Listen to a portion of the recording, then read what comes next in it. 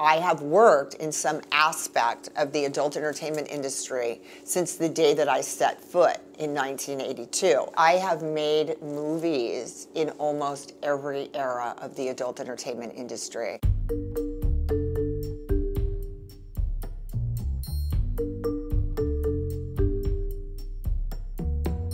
Originally, I started by doing magazines. I was not expecting to make my first movie.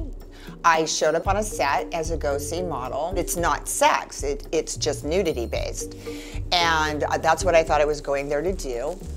I had a lot of reservations, but somehow that day, some things happened and I wound up on a porn set the next day. On that film, I experienced some things with my sexuality that I never had even known were things that could be possible in sex. I didn't lose my virginity until I was 17 years old. I didn't experience pornography on any level, whether it was nude magazine shooting or shooting movies, until I was an adult who was able to grant my consent. I was assured on the set that they weren't going to do anything to me that, you know, without my permission. So that made me feel much better. My career took off very quickly.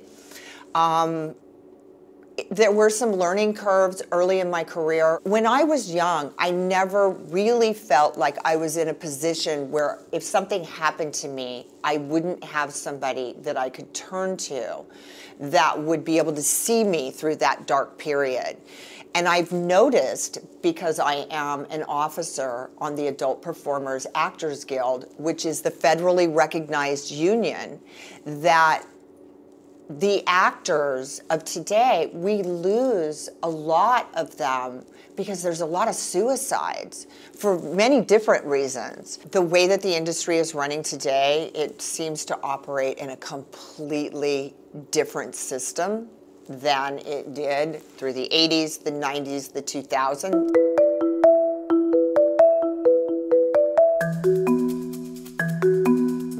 The internet has brought piracy. Piracy is a huge problem. The other thing is the bullying and the trolling that goes on. Back in the day before the internet, if you had a fan who didn't like you, they couldn't access you in real time and start tearing you down or belittling you or making fun of you.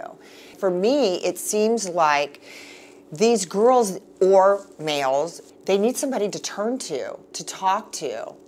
And let's face it, there is no user manual. You can read about porn in every book out there. You can watch 100,000 movies, but until you walk on a movie set and you experience what it's like to actually have sex in front of a camera, it's a completely different thing than being an actor. One of the reasons why I am an officer with the Adult Performers Actors Guild is because I want to be there to stand up for performers if they do feel like somebody is pressing a boundary. They can come to us and we will stand behind them and support them in doing that.